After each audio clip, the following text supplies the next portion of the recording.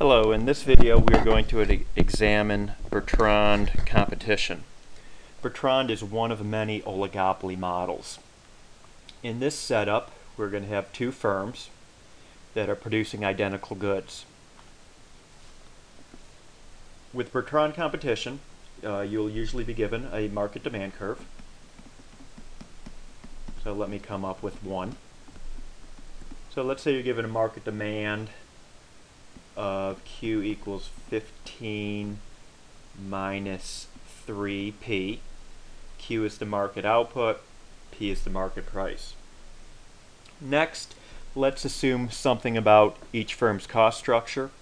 We're going to assume that each firm has the same identical cost structure, and therefore let's set marginal cost for each firm equal to $2. So the marginal cost for both firms is identical, equaling 2, and these two firms face this market demand of Q equals 15 minus 3P.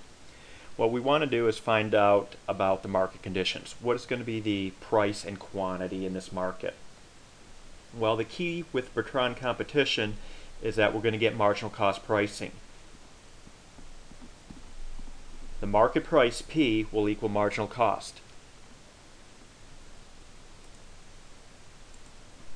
Let me just rewrite that. So again, the key with Bertrand competition and identical goods is that the market price will equal marginal cost. Well, you're told marginal cost, in this case is $2, so the price equals $2.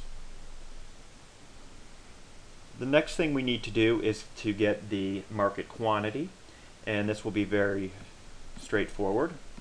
We're just going to plug that $2 back into the demand equation, which was Q equals 15 minus 3P. Since P is 2, plug that in here, and we're going to get 15 minus 6, or 9. That would be the market outcome in Bertrand competition. Thank you.